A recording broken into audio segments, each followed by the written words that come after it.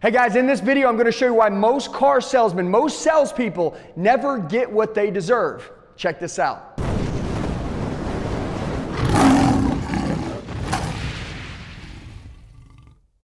Alright guys, so in this video I want to talk to you about why most car salesmen, most salespeople in the world never get what they deserve. Because they spend all of their time protecting what they have. So listen, one of the things that I'll tell you that doesn't exist, especially in the automotive space, is called self-investing, okay? So most of the GMs and managers and people that I grew up with, I've been doing this for 23 years. I'm 18, right? When I got in the automotive industry, I just turned 18 and I'm almost 42 now. My entire life I've been in sales. And I want to tell you, when I got in, it was about my first 6 months, I wanted to be at the top of the board. And I saw this sales training that came up and I asked my manager, I said, hey, what do you think about me going to that? And you know what he said to me? He said, hey, nah, dude, you don't need to go to that. Time and experience. Say these two words to me, Andy. Time and experience. Time and experience will get you there, all right? So just get your butt back out there. Don't take your days off and make sure you're here to open the gate and close it at the end of the night.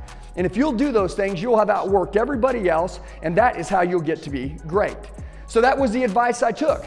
So I went another 6 months and I noticed that, look, I couldn't work any more hours because I worked all the hours I possibly could. I was opening the gate and I shut it.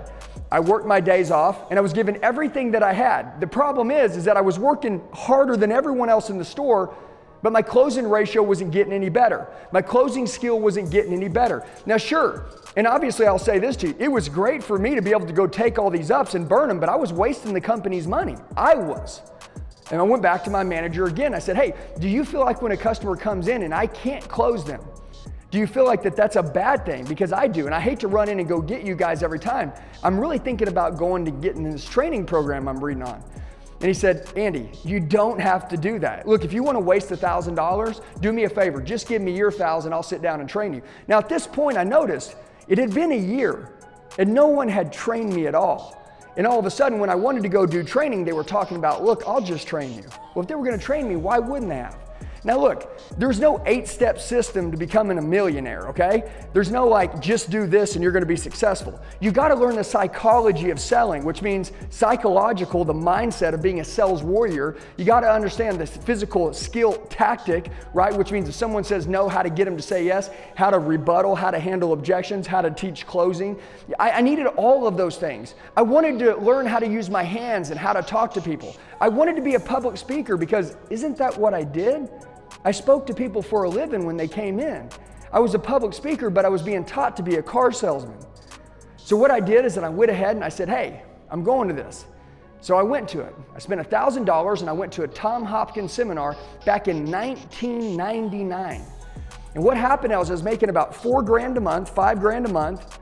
My first month back, I made $10,000. Now what I've learned is this. When I started making that $10,000, I'd never had $10,000 before. I wanted to keep that $10,000 and I didn't want to lose it.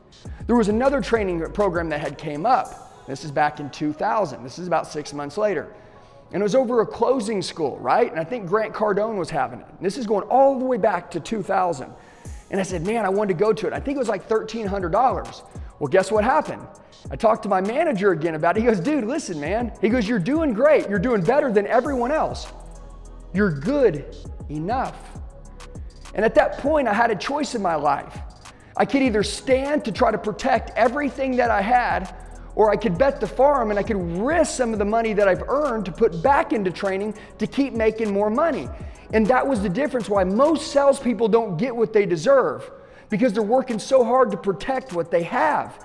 You know, people try to protect being broke. It's just the truth.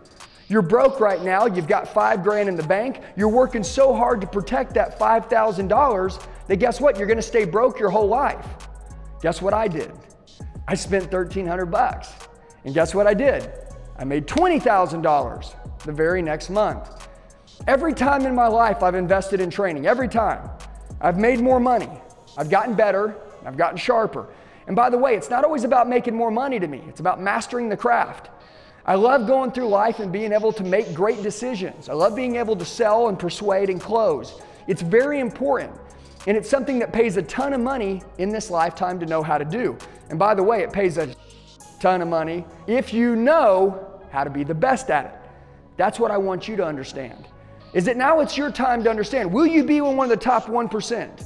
Or you be the 99% that's on the 4-lane highway that everyone else is? Because you don't get to be both, okay? You don't get to have the easy life and not invest and stay in the 99%, right? Okay, you don't get to have that life but then have the money. You either got to spend it, be the 1%er, go learn what your competition don't know. If you look like your competition, sound like your competition, your customer is going to treat you like your competition. It's that easy.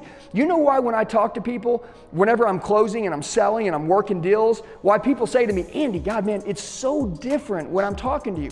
I have a very magic special effect. I call it the effect. The effect. It's the effect that I have when I'm working with somebody or I'm selling somebody something. I want you to remember that for the rest of your life, the effect. Do you have that? It's a very special niche that I learned. You're not born with it, you learn it. It's not the gift of gab, it's something that you learn when you're working with somebody to read them, their body language, their tonality, to not be a checkers player, but be a chess player and stay 15 steps ahead of your customer every single time. Only can you learn how to do this through training.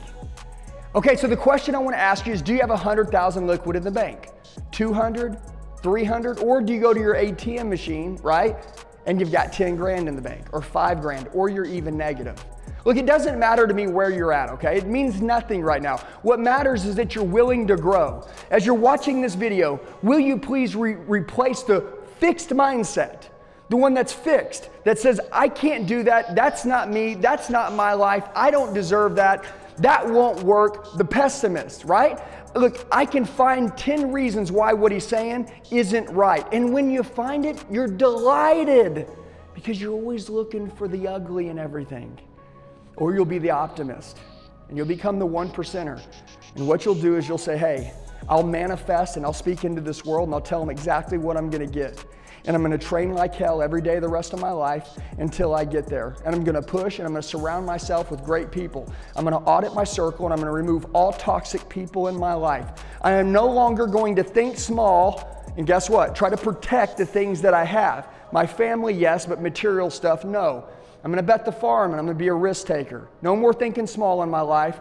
I'm going all the way to the top. And guess what? The best investment you could ever have in life is you. Start investing in yourself like you've never imagined. Buy every training program in this world you could ever freaking imagine. Study everybody. This world's your library. If you know what you're looking for, it'll give you what you're looking for. Look, if you won't pay for something, how will someone ever pay you for something? You know, it's so crazy. I see the greatest salespeople out there want to go earn a lot of money. But guess what? They won't pay for anything on their own. That's just karma that comes back around to you. You have to understand this. Self-investing is everything. When you pay for something, it means you'll pay attention. The money holds you accountable. If I spend $5,000 on a training program, I'm getting $5,000 out of that person's butt. You know what that means? I'm going to get better and I'm going to grow. I just want to share this with you. This is something that I didn't have growing up, and I learned, and I still understand why so many salespeople stay stagnant and stay in the same place their whole life. Because no one's ever been a great mentor for them and taught them to invest. You're going to be a millionaire. Say it to yourself. You're going to be a millionaire. But you've got to get out of your own way. You can either be your greatest asset or your worst enemy, okay? Don't let the enemy side of you with that fixed mindset get in the way of you becoming who you could have been, okay? Have the growth mindset. Push yourself to new levels every day. Don't live in scarcity, okay? Raise your targets through the roof, okay? Aim high, I promise you, you'll hit high. But you've got to get skill acquisition. So train your tail off. I'll see you guys in the future. Go hard.